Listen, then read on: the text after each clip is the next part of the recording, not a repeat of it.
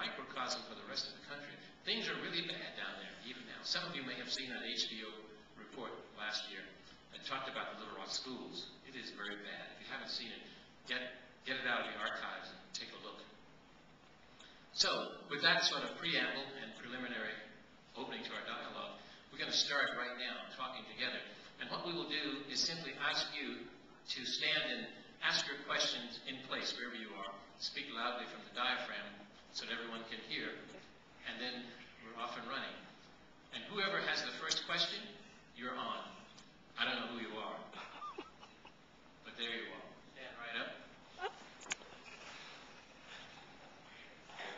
I'm sorry, got a lot of stuff. You talked about the animosity, the obvious animosity from the students. Was there any animosity from the educators? Let me ask you if you would take a stab at answering that. What would you say? I would say yes, but I'd like for you to talk about that. We often hear about the animosity from the students, but we never hear about what you felt or what you went through Right. in the classes every day. Good question. Yeah, and you're right. The answer is yes, in fact. Well, you have to realize that these teachers were not imported from Chicago. These were folk from Little Rock. They were not happy to see things change this way. They were not happy to see us, certainly. My English teacher hated me with a passion that was as pure as anything else you've ever seen. She asked me one day the question, why do you want to come to our school? Why don't you go back to your own school? Which is a fairly idiotic question when you think about it, because she has in that question the assumption that you can divide up these publicly owned institutions into racial group ownership, i.e. her school, my school. It didn't make any sense. Now, fortunately, in any group of people, you will not find monolithic thoughts, so there were range of thought patterns, and at the other extreme, there were people who actually supported our being there. They were few in number, maybe one or two, really.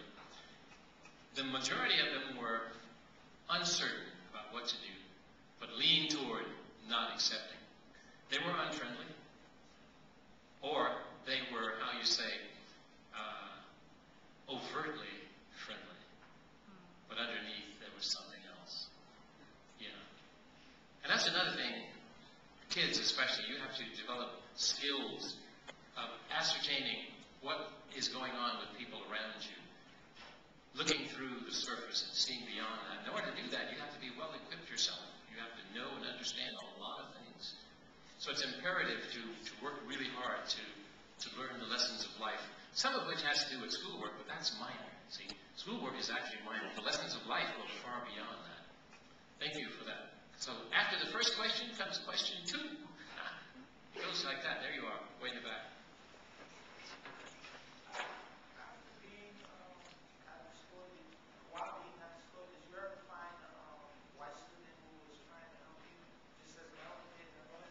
Yes, there were white students in the beginning, especially, who were helpful to us.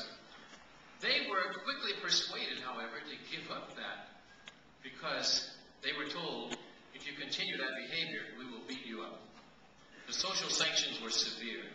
So after the students were told this, they backed off, because nobody wanted to volunteer themselves to get beaten up. And that was tragic. There were a few students who persisted, however. I count them among the very, very few people in the world. Robin Woods is a good example. Robin is a young woman who shared her algebra book with me. I was in algebra class one day and I had no book. Often I had no books because if I would walk down the hall with books, they would routinely be kicked out of my arms and destroyed on the spot. So I was, many times, had no books at all. And this particular day I had no books, and Robin pulled her desk close to mine and we shared her book. That action was really bizarre for the people in the room, because one of the real taboos then and now was the interaction between a white female and a black male. So she was just confronting all the taboos at once. She caught hell as a consequence of that. But she hung in there. She was the kind of person who had grown up in a household where parents taught her to treat every other single human being in the universe as her peer. And they actually believed what they were saying. You know, a lot of kids grow up in households where parents will tell them rhetoric. Oh, we love everybody. We are open-minded and liberal, and we want to, oh, yeah, and then the kid comes home one day with one of these others as a guest. The parents go ballistic. Well, excuse us. Then there's a quick conference in the kitchen. Take us the real message. Don't you ever. And then they come back out and says, oh, you're so nice. We'll see you later. Surface civility, you see, but no real acceptance. That was not Robin's case. She was genuine from start to finish. She still lives in Little Rock, by the way. We're in touch. We talk all the time. And she still despairs about the fact that a lot of her age group peers have not changed. They're still very much in support of a separatist kind of society, maintaining those walls of segregation.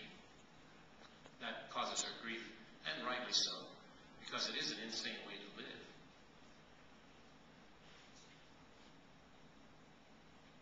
Yes, sir. Stand right up. What kind of guerrilla warfare do you engage in? Oh, at the Little Rock School Board? Good question. Well, once I figured out that the school board was not being genuine, I decided that I needed to do something to expose what was going on. In fact, I invited the superintendent in the first week of my tenure to give me a complete list of all the known bigots in the system. I asked him if he would just give me that list because it would make my work a lot easier if I could just go locate these folk right off the bat. He wouldn't do it. He refused. I later ascertained that the primary reason for his refusal was that his name would have to be the first one.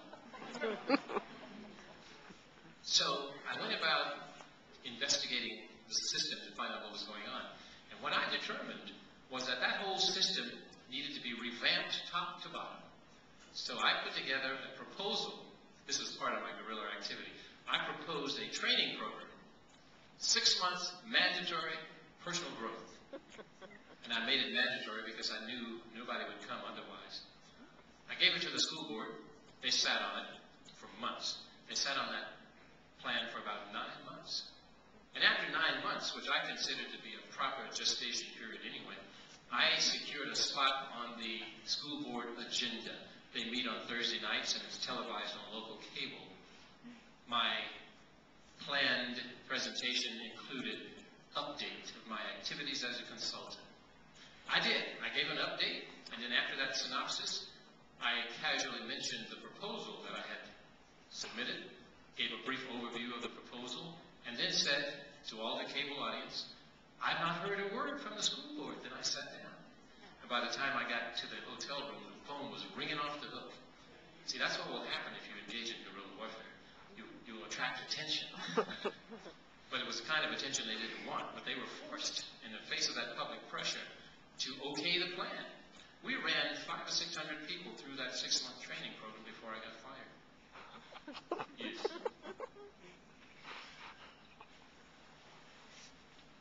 I noticed all the moves. See, that was just a grooming move. So, stand right up.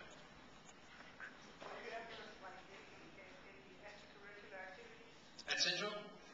Oh, good question. His question, was I ever in any extracurricular activities at Central? Great question. No. We, the 9, had to sign an affidavit that we would not engage in any extracurricular activities. We were not eligible to be in anything. We could go to class, that was it. Then we had to go home. Which was one of the compromises because even though we didn't like that, the school made it clear that if you don't sign, and if you try to engage in extracurricular activities, the whole experiment's off. So it was that, and one of the reasons why they did not want the black kids interacting with the white kids after school, because they figured, and rightly so, that the prejudices would probably fall away over time. And the folk who were supporting maintaining segregation knew that they couldn't do that. They knew this from the start. In fact, the very first plan to desegregate in Little Rock did not even include high schoolers. It was going to be kindergarten through 3rd grade. Kindergarten through 3rd grade would work in any community. When's the last time you read about a race riot in kindergarten?